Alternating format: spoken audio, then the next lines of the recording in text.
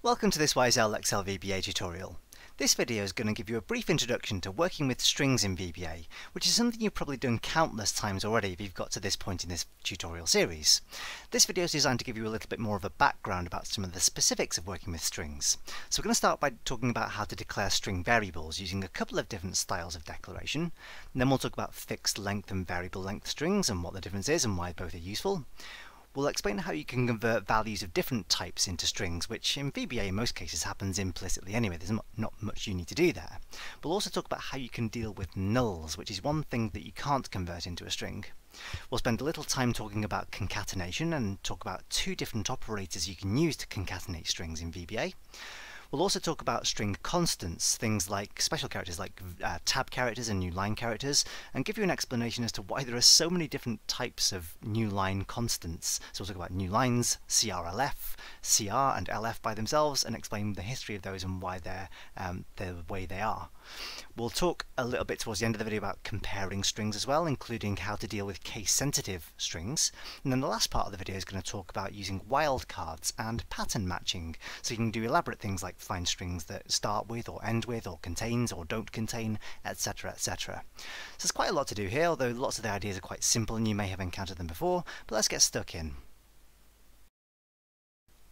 Okay, so the starting point for this video is our fairly standard workbook full of data all about movies. I'll put a link in the video description in case you wanted to download a copy of the exact same data that I'm working with, although that's not absolutely necessary to work with the examples in this video. That might take a couple of days for the link to appear as well, so if you were desperate to get started, and I'm absolutely certain you are desperate to get started, then we have used a very similar data set in a previous video, and there's a link in the description of that video on our website that you can use to download the same data.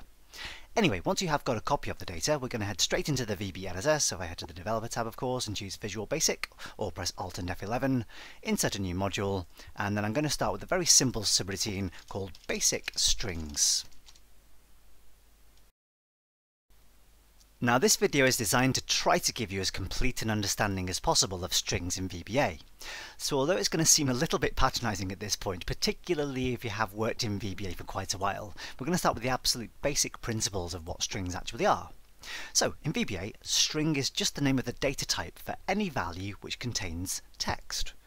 The most common reason you're likely to use the word string in your code is when you're declaring a variable to hold a string. So for example, you can say dim s as string, and you'll have done similar things to that across many different examples if you've followed this video tutorial so far. That variable now can accept any string value, so it might be a literal string that you type in, or it could be a string value of a property of an object, for instance the name of the workbook or the address of a cell. But commonly if you wanted to enter a literal string and store that in a variable, you'd say s equals, and then for literal strings, beg your pardon, you'd enter those in a set of double quotes. And inside your double quotes you can pretty much type in anything you like. It doesn't really matter at this point, it's treated as a string of text. There is a bit of a limit to how big a string you can hold. It's up to about 2.147 billion characters, which should be more than enough for any literal string that you want to store. I'm certainly not about to test that by typing in 2.147 billion characters, that'd be a pretty boring video. But if you've done that and you wanted to see that that value does get stored in the variable, a simple way to do that is to view the locals window from the view menu. So if I choose view locals window, then if I use the F8 key to step through this procedure, if I click anywhere in there, use F8 to step through, you'll see that the value that you've entered gets stored in that variable as a string. Now there are also lots of methods and properties in VBA that return strings. So for example, the path property of the workbook object, that returns a string that indicates the folder path in which the file is currently stored. So if I said s equals this workbook.path, one way to tell that this property does return a string is once you've typed the property in is to press Ctrl and I while the cursor is in contact with the word path, and a little tooltip should pop up indicating that it does indeed return its value as a string. So I can do that for the path of the workbook. I could say something like s equals application.version. That returns the version number of the application, but it's returned as a string. Again, pressing Ctrl and I indicates that it returns a string. Then I could say something like s equals, let's see, something like ActiveSheet.name, so I know the name of the worksheet that I'm currently sitting on. I could also say s equals active cell.address, so I know what cell reference I'm currently sitting in. If I press Ctrl and I at the end of the address property, that's a slightly more complex property. It has a number of parameters, but they're all optional, so I don't need to pass anything into these parameters. But the important thing again is that it returns a string at the end. So if I were to just use the F8 key to step through this now, you'll be able to see the value of your string variable changing as you go through. So you can see that you can return different strings and store those in a basic string variable. Now you don't actually have to be all that careful about what type of data you store in a string variable. VBA has a feature referred to as implicit type conversion. And all that means in simple terms is that if you have a variable with one data type and you attempt to store a value of a different data type in that variable, if the type of the value can be converted into the type of the variable, then VBA will handle that for you automatically. So just to demonstrate that really quickly, let's have another couple of lines, something that says s equals 123, so that's clearly a numeric value. And I could also say s equals, then I'm going to enter a date value here, so I'm going to put in 19/02/2017, which is today's date. If I enter that in hash marks, then it's treated as a date value. It'll also flip around the formatting, so it's month, day, year in VBA, which may have tripped you up in the past. If I were to then just comment out the other lines of code there, and I can then use the F8 key to step through, you'll see the value 123 gets inserted into a set of double quotes, so that's clearly a literal string now rather than a numeric value. And then the date that I'm entering there, that gets converted into a string as well. And you can see that when it's converted into a string, it's using the regional settings of my computer. It's 19/2/2017, if you can just about make that out. The same is true for properties and methods that return strings or other data types. If I just end that procedure and then let's say something like s equals, let's find a property that returns a number. So let's say active cell.row. So the row property doesn't return a string. If I press Ctrl and I, it returns a value as the long type, which is a long integer, which is a number up to about 2.147 billion. I can do the same sort of thing for, let's go for something slightly different, s equals this workbook dot sheets dot count. A count property always returns a numeric value. If I press Ctrl and I, that returns its value as a long again. I could also try to store the result of the date function in my string variable, so I can say s equals date, which will try to calculate today's date. And once again, if I were to just comment out these two lines and then use F8 to step through, you should see that we've got the value 1 stored for the row number of the active cell, then again the number 1 stored for the number of sheets in the workbook, and then today's date again stored as the string value of today's date. So basically just to demonstrate that you can effectively store pretty much any value you like in a string variable. It doesn't matter whether it's a number or a date or a piece of text, strings will pretty much happily hold them. Now, although you can rely happily on implicit type conversion in most cases, there are one or two situations where that falls over. You'll see one or two examples a little later on in this video. But just for now, to demonstrate the principle of explicit type conversion, every data type in VBA has a type conversion function. So the one that will convert values to strings explicitly in VBA is called CSTR, convert to string. So just to demonstrate that very quickly, we can say, rather than just saying active cell.row and relying on VBA to convert the long to a string, we could say CSTR, then open some parentheses, and you'll see of course that the result of that expression, or the result of that calculation, will be to return its value as a string. So if I wrap up the closed parentheses at the end, and I can do exactly the same thing for each of these other values, so we'll take each of the numbers or dates and convert those into strings explicitly rather than implicitly, and then return those or store those in my string variable. So for this particular example, I won't see any difference whatsoever in what happens. I'll see the number 1 stored as a string, and then the number 1 stored as a string, and then today's date again stored as a string. But as I say, a little later on in the video, you'll see why that can be sometimes a useful, necessary function. Now, there is one particular thing that you can't convert into a string in VBA, either implicitly or explicitly, and that thing is a null. So just to demonstrate what I mean by that, if I were to comment out these 3 lines of code and then attempt to store a null in my string variable, s equals null. Now, it's fairly pointless writing that instruction because that will never ever work. If I just hit F5 to run the entire procedure, it will fail immediately with a runtime error of invalid use of null when it hits that line. I can't do that even if I attempt to explicitly convert the null into a string. If I use cstr null, that still doesn't work because you simply can't convert nulls into string values. Nulls indicate the absence of any valid data whatsoever, and to be fair, it's not likely that you'll encounter it that often in Excel VBA. It's more of a concept to do with databases, so if you were perhaps creating code that connected to a database and wrote a query on that database to return some data, some of the fields or columns in the database tables can contain nulls.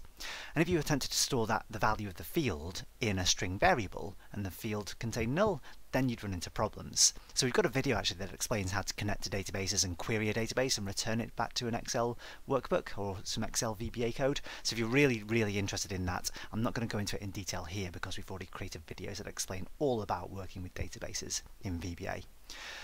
The solution to that sort of problem, if I just switch briefly back to the VBA code, is rather than attempting to convert it in every case, what you would do ordinarily is test if is null. And then you could pass in a reference to the field. So, for instance, let me just pass in the actual word null in this case, which, of course, that will always return true, that little expression there. So if that was the case, then what I could do instead is store an empty string. So in VBA that would be open double quotes and close double quotes with nothing in between. Otherwise I would store the actual value of the field. So I know reference to field, let's just put in that particular literal string just for convenience. So if I were to attempt to run this subroutine now using F8 to step through, you'll see that the S variable just retains an empty string. If this wasn't null, so let's put in a literal string there, and then I were to run the subroutine again, so if we use F8 to step through, we'll see this time it has the reference to the field. So that's the basic principle of how you get around that particular issue. Next, I'd just like to have a very quick look at a couple of different ways of declaring string variables. Now, the example we've used up at the top here is by far and away the most common way to declare a string variable. So you state the name of the variable, which in this case is nice and short and simple, s, followed by the word as and the data type you want to use, which in this case, of course, is string. Now, the as string part is actually somewhat redundant if you were using something called a type declaration character. So just to demonstrate how that would work, I'm going to comment out the statement that works with nulls, and then I'm going to uncomment the lines that we wrote at the start that assign various different values to our string. Then I'm going to comment out my dim s as string, just to keep that in there for reference, and I'm going to declare the same variable again in a shorter way, dim s followed by a $sign. So the $sign is one example of a type declaration character, and the $sign indicates a string. So rather than saying as string, just use a $sign after your variable name. Now the name of the variable isn't s$, the name of the variable is still s, so should I want to reference it later on, then I still refer to it as the letter s. And again, if I use the F8 key to begin stepping through, with the locals window displayed, you see I've got a variable called s, its value is an empty string, and its data type, of course, is a string. But from that point on, it works in exactly the same way as our slightly more explicitly declared variable. So you can see the values get changed as I assign different values, and then it disappears at the end of the procedure. So obviously that's the more succinct way to declare your string variables, just using a single $sign rather than as string. The downside to that, of course, is that you need to remember what the type declaration characters are, and I find that far more difficult than just the actual literal names of the data types like string or long or integer, etc. The other thing is that it makes it slightly more awkward for your users or other people reading your code to understand, so dim s$ isn't particularly helpful. Less helpful, I think, than dim s as string. So you're welcome to use them, of course, they still work, and you do see them crop up from time to time in other people's code, so at least you understand what it is if you see it. But for the rest of this video, I'm going to carry on using the more explicit declaration as string. Another way to declare a string variable is to declare it as a fixed length string. So all the variables we've declared so far are variable length strings. You can store any amount of text up to about 2.147 billion characters, and the length of the string will be equal to the number of characters stored. The amount of memory taken up by your string variables is equal to is a number of bytes equal to the number of characters plus an overhead of 10 bytes to sort of help keep track of the variable size. So it's the number of characters plus 10 bytes. A fixed length string, no matter how many characters you attempt to store in the string, will always have the exact number of characters you've declared. So to demonstrate how that works, let me comment out my dim s dollar variable, and instead I'm going to say dim s as string, and I'm going to set a fixed size of 5 characters. So I enter a multiply symbol, an asterisk, and then the number 5, which in this case will allow me to store exactly 5 characters. Now, the maximum value or maximum number of characters you can store in a fixed length string is only up to about 65,500, so it's significantly less than the variable length strings.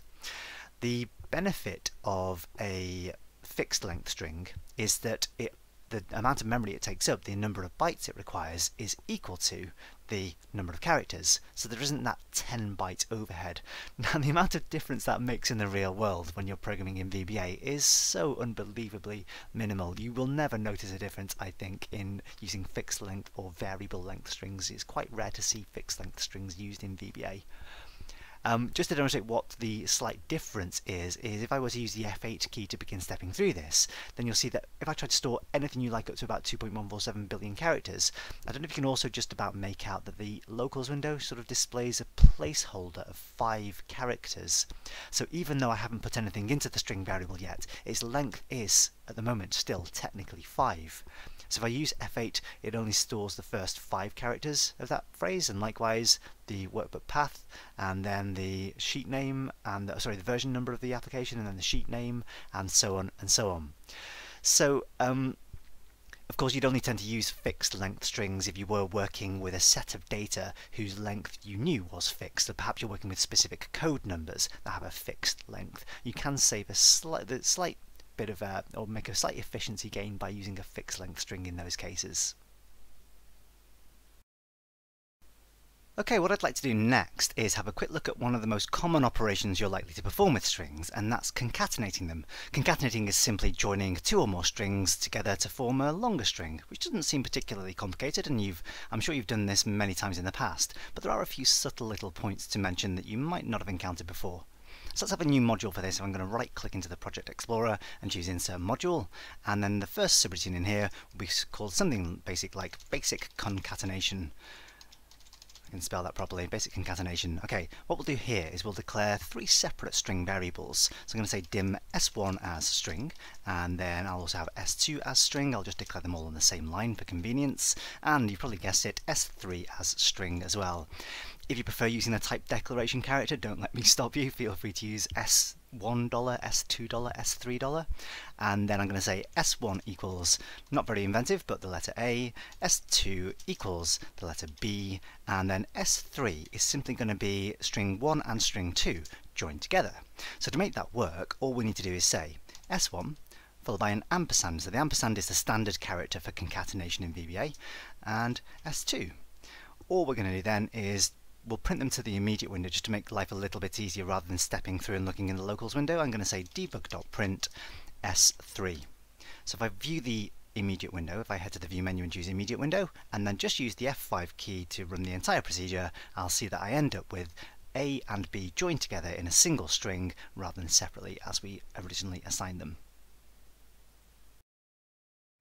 It's worth mentioning that there is a different concatenation character you could use. It's actually the same character you'd use for adding numbers together. You can replace the ampersand with a plus symbol.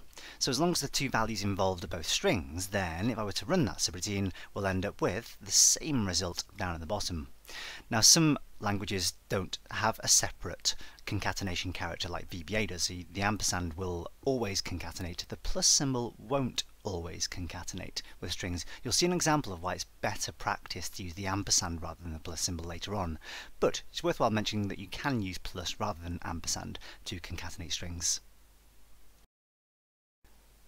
Now of course it's not just literal strings that you can write in your code that can be concatenated. You can concatenate any 2 strings or more strings together. So let's have a quick look if we make a new subroutine. In fact, I'm going to copy the entire subroutine we've just written, and let's say something like concatenate string values. So concatenate cell values is what I was trying to say there. So concatenate cell values will have the same 3 string variables, S1, 2 and 3. I'll make sure that I've selected a range in sheet 1 first of all. So I'm going to say sheet1.select followed by range. Then it doesn't really matter for the sake of demonstration. We can pick any cell in column A here. Let's go for cell A9 for instance, .select. And then rather than assigning a literal string to my S1 variable, I'm going to make S1 to be equal to the active cell dot value. And then I'll make string 2 equal to the active cell dot offset 0,3 dot value. So the value in the cell that's 3 columns to the right of the cell in column A will be 1, 2, 3, the cell which contains the runtime in minutes for the particular film that I've selected. So, having done that, I'm going to concatenate S1 and S2 together, but I'd also like to have some kind of separator character in between them. So what I'm going to do is concatenate an additional literal string in between these two, which I'll just make into a comma followed by a space. So the name of the film will be separated from its runtime with a comma and a space character. So having done all that, if I was simply to press F5 to run the entire thing, I'll see get some information. Oh, sorry, I picked Pearl Harbor, sorry about that. But Pearl Harbor is 183 minutes long, so that's basic concatenation with cell values. Next, I'd like to talk a little bit more about the difference between using ampersand and using the plus symbol to concatenate strings. So let's have a new subroutine just down below. I'm going to give myself a little bit more space so you can read this a little more clearly, and create a new subroutine below using called concatenation operators. Should have picked a shorter name for the procedure there. Okay, so the basics of concatenation we already know. Rather than using variables this time, I'm just going to jump straight into debug.printing. Now, of course, if I said debug.print A ampersand B, then run that one. That will, of course, give me the letters A, B in the immediate window. And again, if I were to use a plus symbol rather than ampersand, then, of course, that will give me exactly the same result when I run it. So we knew that, we've established that already. The same is true if I choose to concatenate two numbers. If I say debug.print and then say, let's go for, if I say 2 ampersand 2, so I'm going to enter them as numeric values rather than strings. If I were to debug.print that, let me just comment out the previous one so we don't get lots of ABs, then I'll end up with 22. And the same will be true if I were to use double quotes wrapped around those numbers. I'll get 22 rather than 4, as you might expect. So if I were using a plus symbol, however, to do this, if I've entered both values as literal strings wrapped up inside double quotes, then the result of that is the same as the concatenation using the ampersand. The difference, of course, is if these are entered as numeric values, then, of course, you get what you expect. It wouldn't be 2 add 2 is not 22, 2 add 2 is 4, of course. Now the weird thing about this is that even if one of the two values is a literal string and the other one is a numeric value, then what you end up with is the result 4. So this is where the plus symbol kind of breaks down a little bit. If it's definitely concatenation you're interested in, if you definitely want to join one bit of text to another bit of text, then it's absolutely vital to use the ampersand symbol. That's the one that's always going to reliably join two strings together rather than try to arithmetically add things. So that's what we're going to go with for the rest of the video. Using the plus symbol can cause problems when concatenating the values of cells as well. So I've just cleared out the contents of the immediate window by clicking into it, pressing Ctrl and A and then delete to remove everything. And then if I just comment out the debug.print 2 and 2, what I'm going to do now is debug.print the same phrase that we were generating in one of the previous routines. Let's in fact just go ahead back up and copy and paste a couple of bits of text from here. So if we take the active cell value, rather than type it all out, followed by an ampersand, and then an open double quotes, comma space, close double quotes, another ampersand, and then the active cell offset 0,3 value. Of course, you probably could have just typed that out just as quickly as copying and pasting it. But using ampersands always guarantees that we're always going to try to concatenate the values. If I were to run that one, I'll end up with more information about Pearl Harbor, sadly, but anyway, there we go. If I were to replace these with plus symbols instead, now if I replace the first ampersand with a plus symbol, nothing goes wrong. Everything is absolutely perfectly happy, so it's going to just concatenate the first bit of text with the next bit of text. These two values are both strings of text, so even though I'm using a plus symbol, because they're both strings, they're both concatenated rather than arithmetically added. However, if I replace the second one with a plus symbol and then try to run this one again, I'm going to end up with a type mismatch error. So now what what Excel is trying to do is arithmetically add the number of the cell 183 to the phrase Pearl Harbor, space, and that of course can't possibly ever work. So there's another potential issue with using plus rather than ampersands. Now, one way to get around this would be to use the CSTR function, the CString function, to convert every value into a string before it's concatenated. So I could, if I really wanted to, copy and paste that line, and then rather than trying to concatenate the number stored in that cell, I could concatenate the string version of that number from that cell. If I comment out the previous line, because we know this one isn't going to work, and then run that subroutine, we'll end up with the result we'd expect. Which is all okay until I try to select another cell which contains a number. So let's say, just before that line I'm going to say range A128.select. I'm picking this one for a very particular reason, .select. And then if I were to step through this routine up to this point, you'll see that cell A128 contains the film 300. Great movie if you haven't seen it. But that value is stored as a number rather than as text. So again, if I try to execute this line again using plus symbols, I get another type mismatch because it's now trying to add a number to a string, which of course isn't going to work. So again, I could make sure that I explicitly convert the cell's value into a string first, and then run that subroutine again, and this time it will work. I get the film 300 with a runtime of 117 minutes. But why on earth you would want to go to these extraordinary lengths when you could have just replaced the plus symbols with ampersands in the first place, I'm not entirely sure. So you don't need to convert strings when you're using, or convert values to strings when you're using ampersands. That just works automatically regardless of what the original value was. It will concatenate rather than add. Now, as well as being able to concatenate some string literals and properties of objects, VBA also has some string constants for special characters, things like tabs and new line characters, that sort of thing.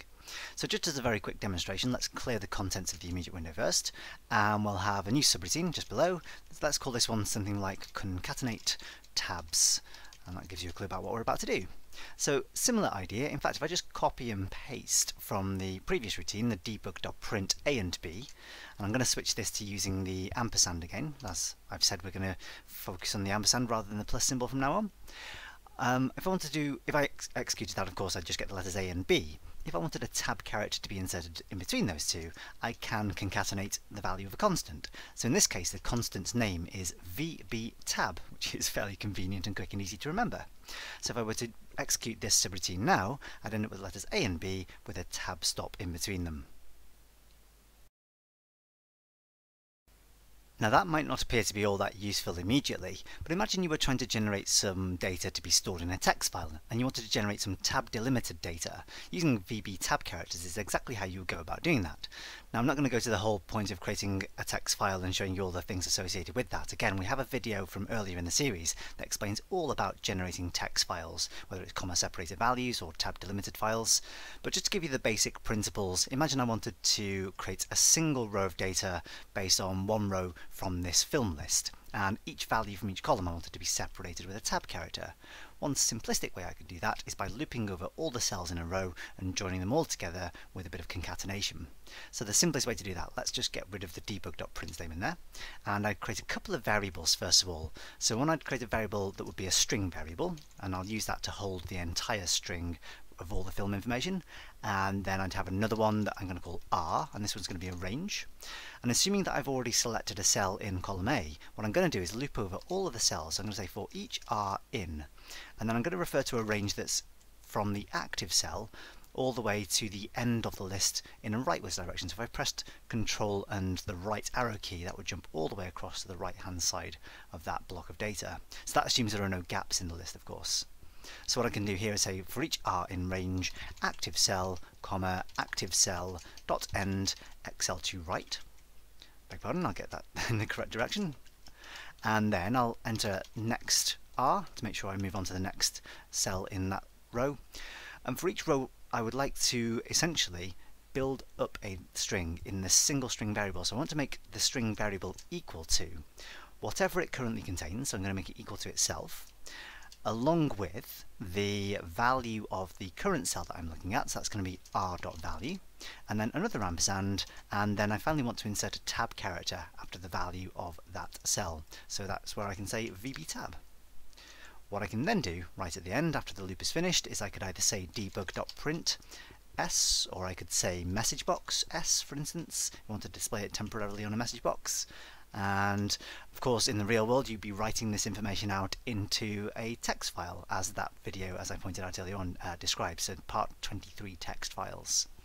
So if I was just to execute this subroutine, assuming that I've got a cell in column A selected already, if I run this one now, I'll see my message box pops up and I've got a tab character between each individual value.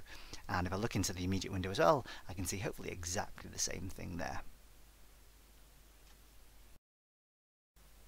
We can achieve a similar result but inserting new line characters instead of tabs. So let's just copy this entire subroutine and then paste it in immediately down below. And if I were to change the name of it so it says something like concatenate new lines, and then of course we want to change the character that we're concatenating here. Rather than a VB tab, the one that I'm going to use in this case, the one that you're most likely to see in the real world, is VB new line. Now that's not the only constant you can use to generate a new line, but it is the most common one, and I think is the one you should use. I'll explain why in just a moment. But once again, if I were to just execute that entire subroutine, what we ought to end up with is a message box this time with a new line for each individual value. And again, in the immediate window, we've got each value on a separate row in the immediate window as well. One thing that's worthwhile quickly noting about both of these two previous routines is that we get an extra special character right at the very end of the string that we're building, so that we get an extra tab here, we get an extra new line character here, and that's not immediately apparent when you display it on a message box or print it to the immediate window. But if you were writing these values out to, for instance, text files or even cells in Excel, then you might see a slightly different effect. So just to demonstrate that, let's have a quick modification to this concatenate new lines routine, where after we finish looping, what we'll do is generate a new worksheet. So we'll say worksheets.add, and then below that we'll say activeCell.value equals the value of our s string variable. So the active cell will be range A1 on the new worksheet that's just been created, as that's made the active sheet automatically. If I just comment out the debug.print and the message box lines, and it might be easier to see from here, if I run the subroutine, we ought to see on the new worksheet that's generated, even though the data in that cell is organized or formatted to sit at the bottom of the cell, you can see there's a blank line character sitting below. So if I wanted to remove that, or wanted to avoid that from appearing in the first place, what I could do is write a quick simple if function into my string concatenation. So switching back to the VB editor, rather than always adding a new line character, I'd only want to add a new line character as long as the value of the cell one column to the right isn't an empty cell. So I can do that in a couple of different ways, but I think an if function is a simple, convenient way to do it. So I'm going to add to my concatenation IIF, open some round brackets, and we can say if r.offset, try that again, offset 0,1 dot value equals, excuse me, I'll get this spelled correctly, 1 column across, not 10 columns across, and if that is equal to an empty string, then what I would like to do is concatenate an empty string to the end of the line. Otherwise, I want to add in the new line character. So when there is another value to add in to the string, I'll put a new line in, otherwise I'll put an empty string in. What I can do now if I were to run the subroutine is, you can hopefully see if I were to zoom in and just change the width of that a little bit, I'm now sitting that text to the bottom of the cell and there's no blank line character at the bottom, and hopefully you can see the difference if I switch between the two different worksheets. So one thing to watch out for in case you are using this technique to build up a string using either tabs or new line characters. Now, as it turns out, VB new line isn't the only way you can insert a new line character into a string. If I just do a little bit of tidying up, first of all in the immediate window, if I select all the text in there and delete it, then I'm just going to tidy up these extra two worksheets by selecting them and then right-clicking and deleting them. And I'll confirm that I want to do that. What I'm going to do instead is create another brand new blank worksheet. I'll just do this manually for the time being. And what I'd like to do is create a few different bits of concatenations, that join together a simple bit of text, the letters A and B, but using different new line characters in between. So I'm going to go back to the VB editor at that point, and scrolling down a little bit, let's add a new subroutine, and we'll call this one something along the lines of adding new lines. So we'll start with the first way. We'll create a couple of variables first of all. Let's say dim s1 as string, comma s2 as string, and then finally s3 as string, using our inventive naming system. And then I'm going to set s1 to be equal to the letter A and s2 to be equal to the letter B. Doesn't really matter what values you use for this example. And then s3, of course, is going to be equal to s1 and then an ampersand, and I'm going to go with a VB new line character first, and then another ampersand, and then finally s2. So that will join all those three things together into a single string. Having done that, I want to display that piece of information in three different ways. First of all, I'd like to debug.print it, so that will appear in the immediate window. So I'll say debug.print s3, and then I'd also like to set its paste its value into, or change the value of a cell to be equal to the value of s3. So I'm going to say, in this case, I'm going to say range a1 dot value equals s3. So I'll go for value rather than validation, and that's equal to s3. And then finally, we'll show it on a message box as well. Now, once I've set all that up, I'm just going to run this subroutine to begin with using the VB new line character, and you'll see hopefully in three different places I've got a new line for A and B in the cell, a new line for A and B on the message box, and also a new line for A and B in the immediate window. Now there is an alternative constant you can use to join a new line in, so rather than saying VB new line, if I just select that text, remove it and then press Ctrl and space again, I can look for something called a VBCRLF. I'm not going to attempt to pronounce that. It stands for Visual Basic Carriage Return Line Feed, which is an alternative character that you can use. Let's change the range that I'm referring to this down to A2, and then if I run the subroutine again using F5, I'll see once again the cell contains A and B on different lines, A and B on different lines in the message box, and A and B on different lines in the immediate window. Now there are two shorter forms of this as well. There's VBCR and there's VBLF. So let's just try VBLF to begin with. So if I say VBLF, which is just Visual Basic Line Feed, now let's just change the cell reference so it's A3, and then run that subroutine again, and once again, 2 lines in the cell, 2 lines in the message box, 2 lines in the immediate window. Let's change it again. We'll go for the VBCR, Visual Basic Carriage Return. Now this one's going to generate slightly different results. If I switch the cell to refer to range A4 this time, then if I run the subroutine again, I'll get, you can hopefully see in the background already, the value of the range, so the cell in the Excel worksheet, gets A and B on a single line, but on the message box I get A and B on separate lines, and in the immediate window I get A and B on separate lines as well. Now if you're starting to get worried by just how many different ways there are to generate a new line and wondering about which one to pick, don't worry, the simple rule is always pick VB new line in VBA. There's no reason whatsoever these days for the other versions, VBCRLF and CR and LF by themselves. VB new line is really all you'll ever need in VBA. If you're interested in why there are so many different versions of new line characters, it all kind of stems from a historical machine called a teleprinter. There's a nice Wikipedia article here.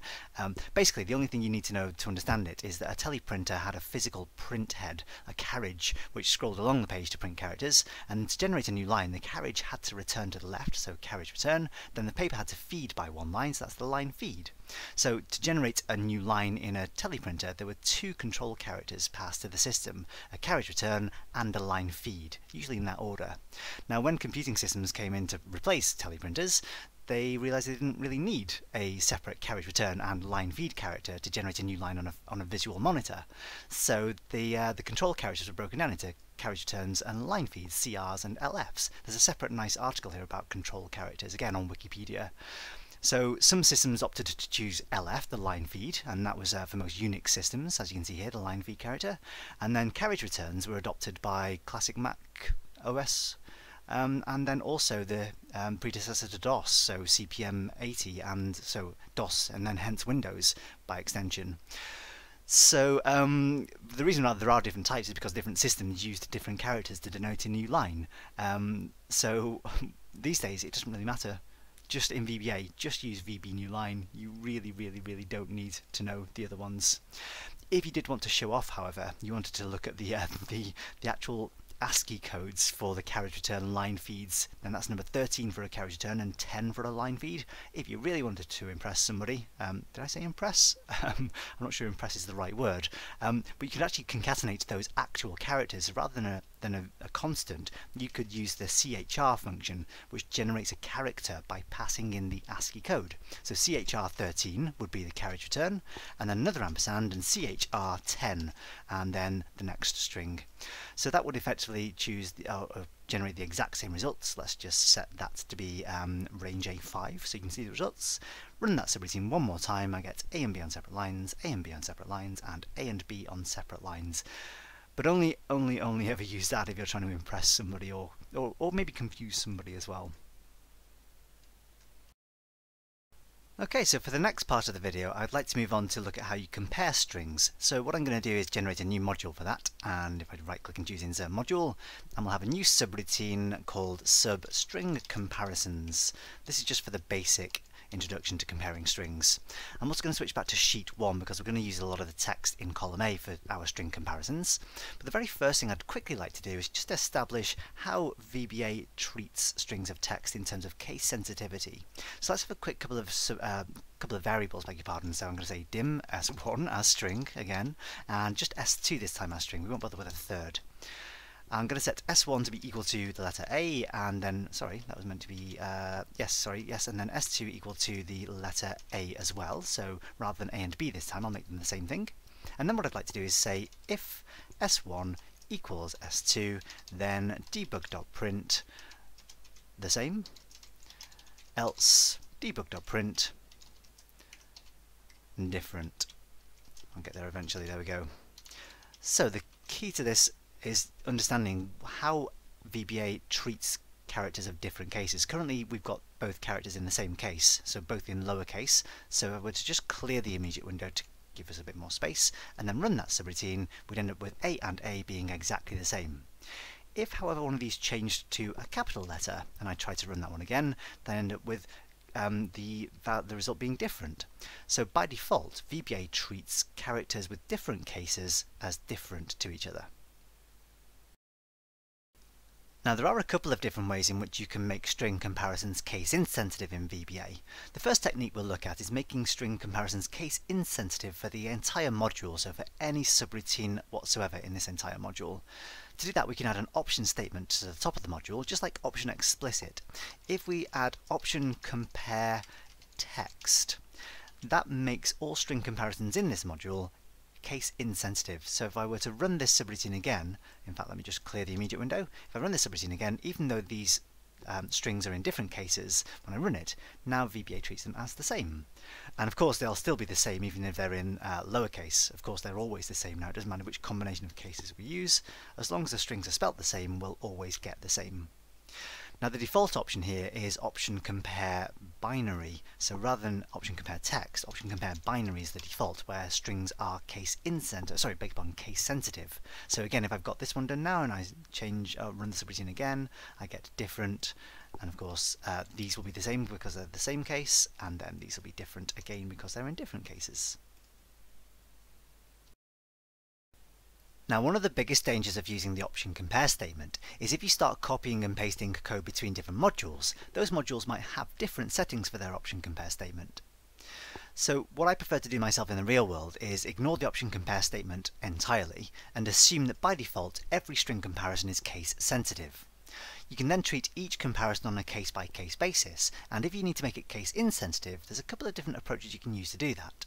So what I'll do here is I'm going to copy and paste this line of code, and I'd like to make this comparison case insensitive. So I can achieve that by converting both strings into the same case, and there's a couple of functions that allow me to do that in VBA. I can convert everything into all uppercase text by using the uCase function. So I say uCase s1 and compare that with the uCase of s2.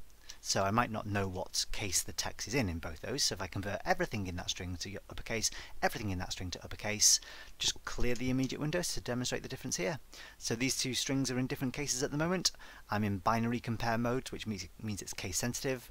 So the first statement returns different, the second one returns the same.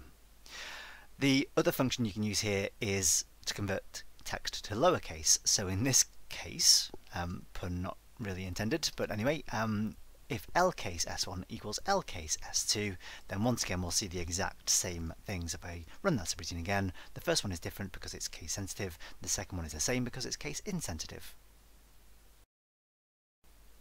Now all the comparisons we've done so far are essentially asking if one string is exactly the same as another string.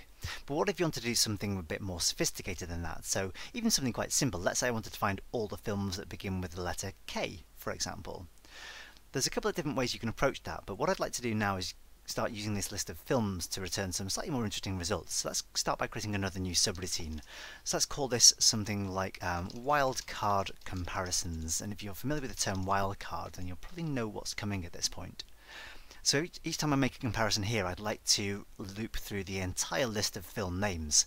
So to do that, I'm going to use a range variable, dim r as range, and I'm going to say for each r in, I'm going to assume that I'm on sheet 1 whenever I run this subroutine, so I'm not going to qualify this with the worksheet name. I'm just going to say for each r in range, A2, so that's the top cell in the list which contains a film name, and then the bottom cell in the list I can reference in a variety of ways. I'm going to reference it by saying A1.endXL down. So if I were in cell A1 in the worksheet and I pressed Control down arrow, that jumps down to the last cell in the list. Assuming that the list is continuous and it doesn't have any breaks in it, any gaps, that will select the last populated cell in that column. So, assuming that's the case, what I can now do is say for each r in range A2, comma, range A1, which is the top cell in the list, dot end, XL down, and then close two sets of parentheses.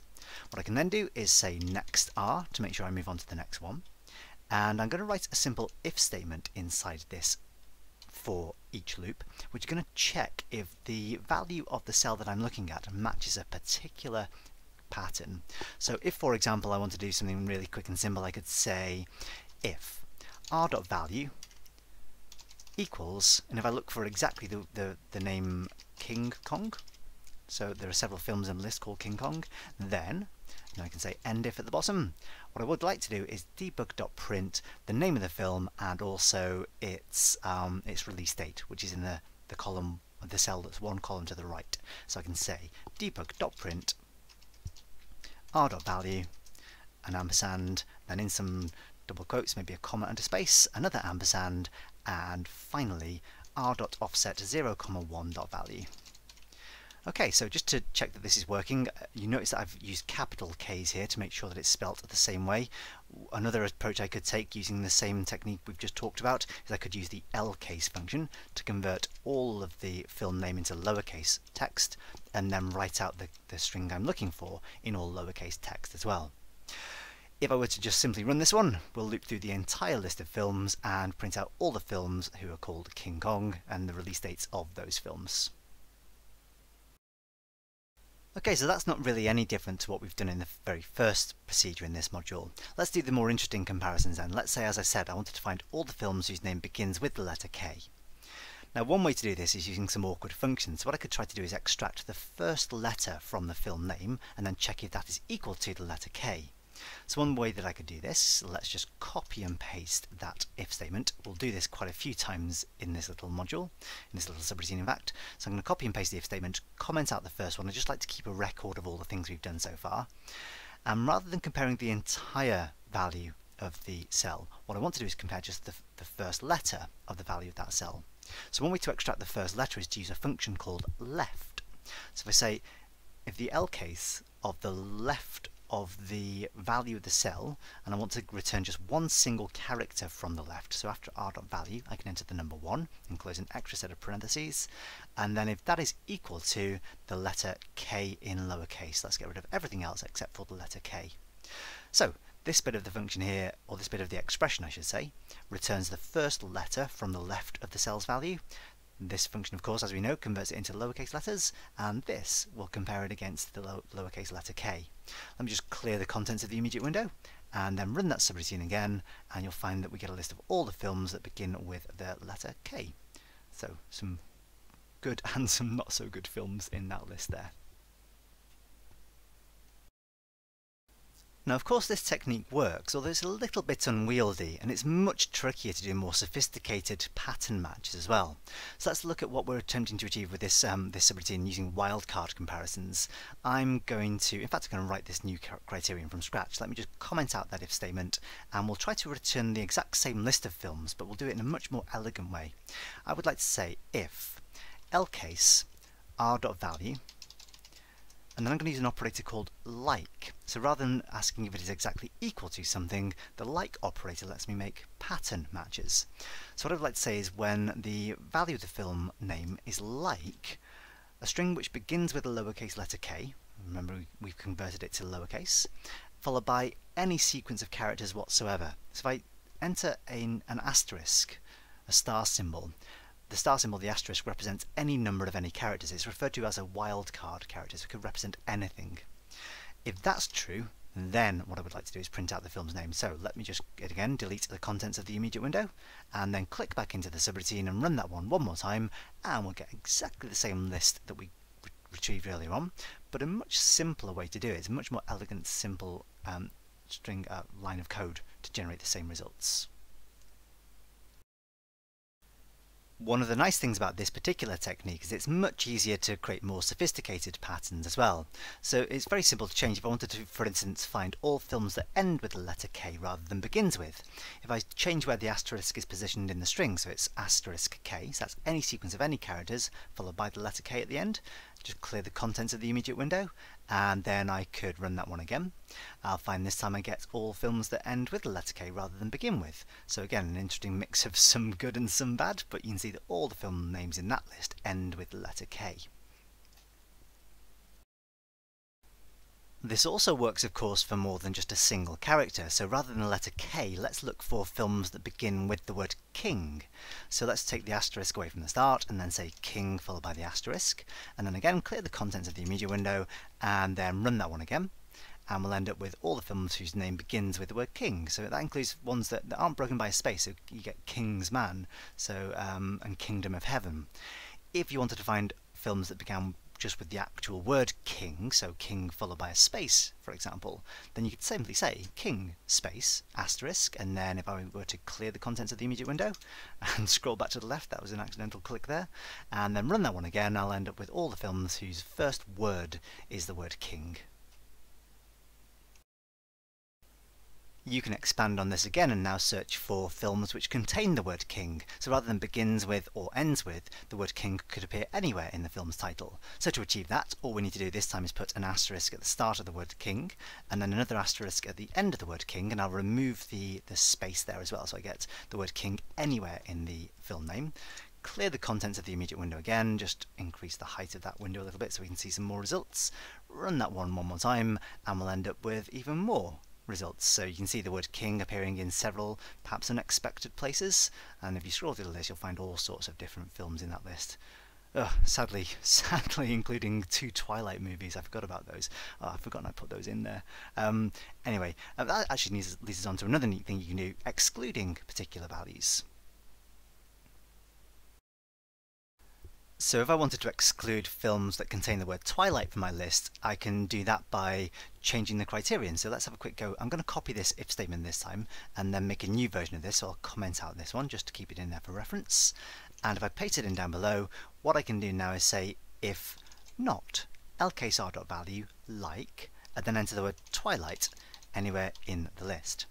Okay, so if I were to clear the contents of the immediate window and then run that subroutine again, it's a little less easy to see the results here because there are so many films. There are about 1,200 films in the list, so you can guarantee that there aren't any Twilight films left in that list now, which can only be a good thing.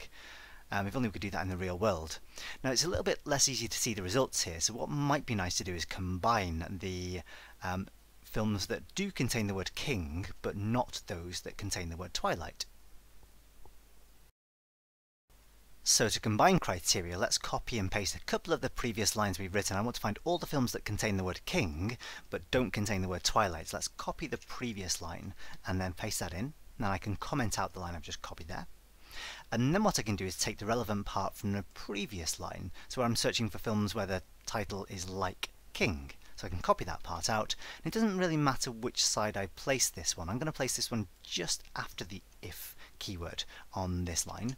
And then I can join the 2 criteria together using the word and. Now it is important here to make sure you've included 3 elements to each criterion. So you must have a comparison operator, which in this case is the word like, and then you must have a value either side of that. So the value on the left hand side is the lowercase version of the film's name, and the value on the right hand side is the phrase king with asterisks surrounding it. then the AND operator to join on another criterion, which in this case has a comparison operator and a value on the left-hand side and a value on the right-hand side.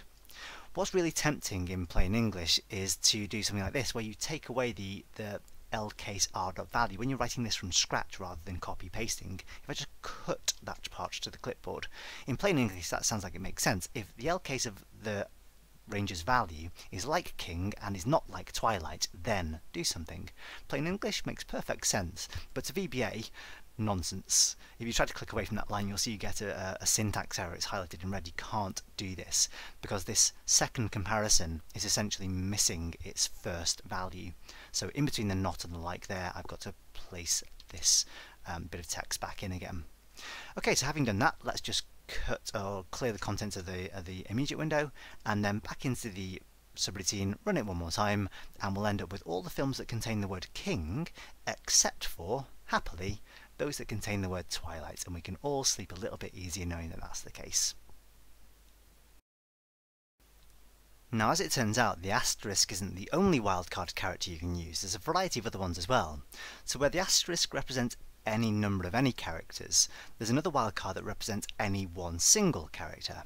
So let's just comment out that line, and what I'd like to do this time is search for any film which contains any string of text but ends with a single character. So for instance, just looking at the list I've got here, The Hunger Games Mockingjay Part 1 ends with a single character, so there's a space followed by a single character.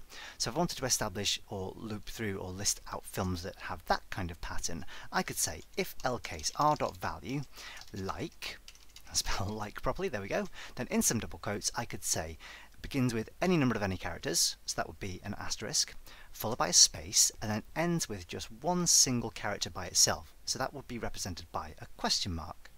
So each question mark character that you type in represents one single character. So let's go with a single question mark for now, and then close that, and then say then. And if we then were to clear the contents of the immediate window and then run the subroutine again, what we ought to end up with is a little bit difficult to see having added in the date at the end, but each of these films has just a single character at the end. So most of them are going to be film sequels with numbers, but oh, there we go, there's a different one. There's American History X. District 9 isn't actually a sequel, it's not after District 2, 3, 4, 5, etc. Good movie, worth watching actually. Then you can see a few more examples of that, but there's always just a single solitary character at the end of that string. Now, as I said, you can use more than just one single question mark to represent characters. So let's say we wanted to find any films that have a word or have a title that ends with a three-letter word. So I've got an asterisk representing any characters, then a space, then the last three characters, question mark, question mark, question mark. If I've done that, and again clear the contents of the immediate window, and then run that one again, what we ought to end up with this time are films whose last word is 3 letters long, so you can see that that's absolutely the case. Just going back to a single question mark again and clearing the contents of the immediate window, we saw that that question mark can represent any character, so that could be a number, a bit of text, or even a punctuation character if there were one at the end, so like a question mark, for instance, or an exclamation mark, although there wouldn't be a space before any of those characters, so you wouldn't see any of those crop up in this particular example. What if you were only interested in numbers, so you didn't want to include things like American History X or The King and I, so it could only end with a number, a single digit? To make that work, what we could do is replace the question mark with another wildcard. Let's just copy that line again and paste it in immediately down below. And then this time, rather than using a question mark character, we'll use a hash symbol instead. If I clear the contents of the immediate window one more time, and then run this one, what we'll end up with this time are only films that end with a single digit. So you won't see The King and I, you won't see American History X, etc, etc.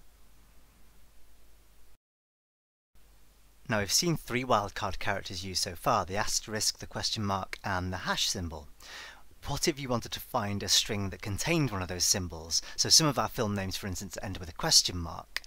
If I wanted to find films that end with a question mark, that's a little bit tricky at this point. If I just copy that line and then paste it in again and comment out the previous version. Let's say I want to find any film that contains any string of text, so an asterisk, but ends with a question mark character. The problem with that, of course, is that because the question mark represents a single character of any description, that basically returns every single one of the 1200 films, so that's not particularly useful. What I can do instead then, to treat the question mark character as an actual literal string, is I can wrap it up in a set of square brackets inside the string. So that would be asterisk, square brackets, question mark, square brackets. If I remove the contents of the immediate window again, getting bored of doing that by now, and then run the subroutine one more time, we'll see this time we've got only films whose last character is a question mark. Okay, let's try something else yet again. Let's say this time I want to find films that begin with any of these three letters, A, M or G. They just happen to be my initials, so that's why I'm using those. Feel free to try a different set of initials to get a different set of results.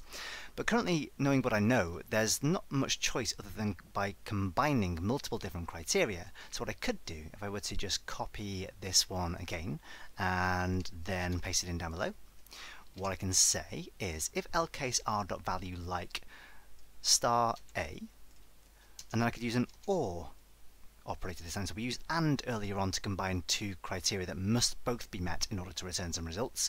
We can use an OR operator to combine criteria where either of them must return true. So if the film's first letter, beg pardon, I meant to say A asterisk rather than asterisk A as well, by the way. So if the first letter is like A star, or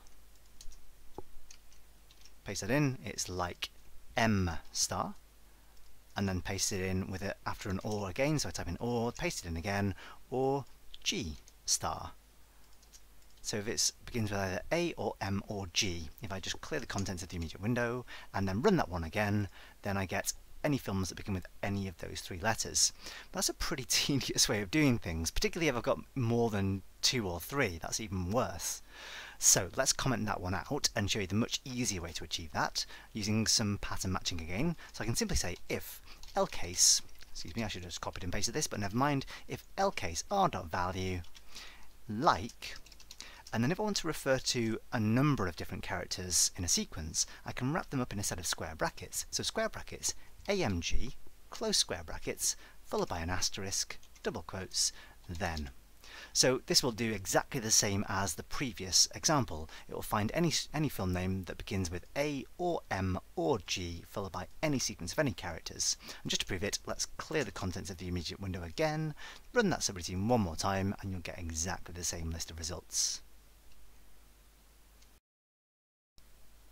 Now if the letters you were testing for were in a continuous sequence, so not like here, A, M and G don't sit next to each other in the alphabet of course, but if it was say, I don't know, J, K, L and M, those were the first letters you wanted to see, well that's even easier to achieve, there's even less typing to do for things like that. So if I copy and paste that line, and then comment out the previous one yet again, and then this time I'm going to say, what did I say, J, K, L, M, I can say J dash M.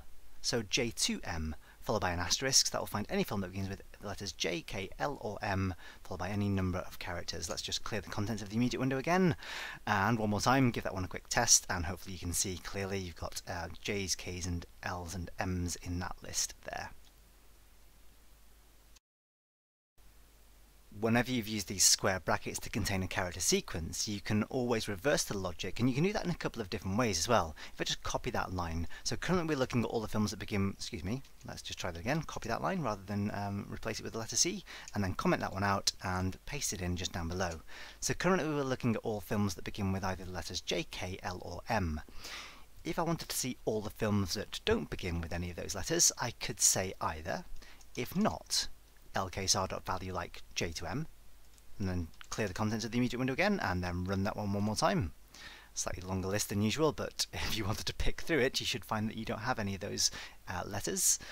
Alternatively, what I could have done, again, if I just copy, in fact, I'll just comment out the line rather than copying it again, and then paste it in down below. An alternative way to achieve the same thing is to begin the character sequence inside the square brackets with an exclamation mark symbol. So the exclamation mark symbol represents not, effectively.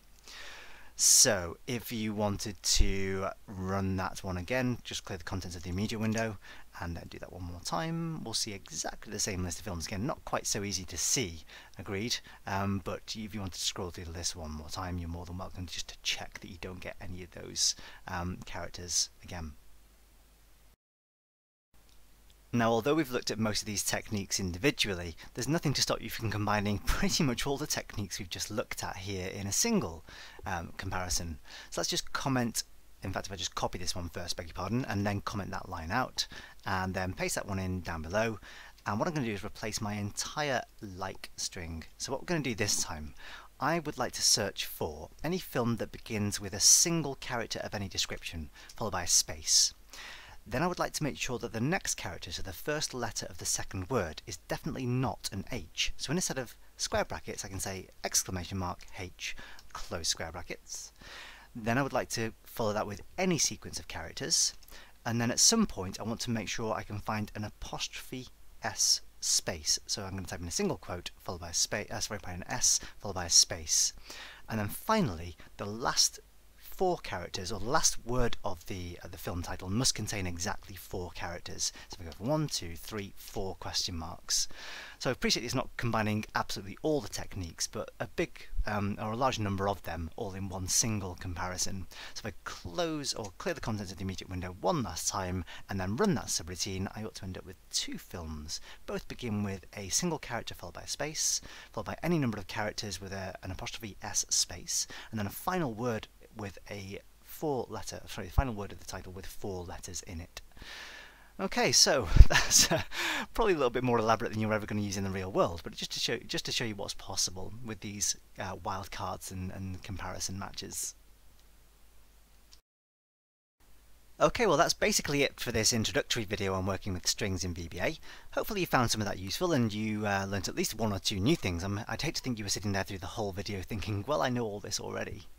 Anyway, what we'll do for the next video, or maybe even the next 2 or 3 videos in the series, is move on to have a look at some of the more interesting, useful text functions in a bit more detail. We've looked at a couple of them briefly in this video. We looked at lcase and ucase, and we also saw the left function a little earlier on as well.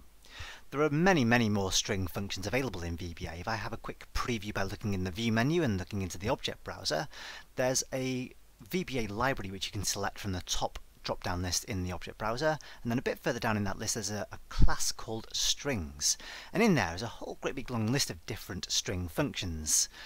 So what we're going to be doing later on in this series is investigating some of the more useful ones of those and explaining what they're for and how you might apply them to real-world examples.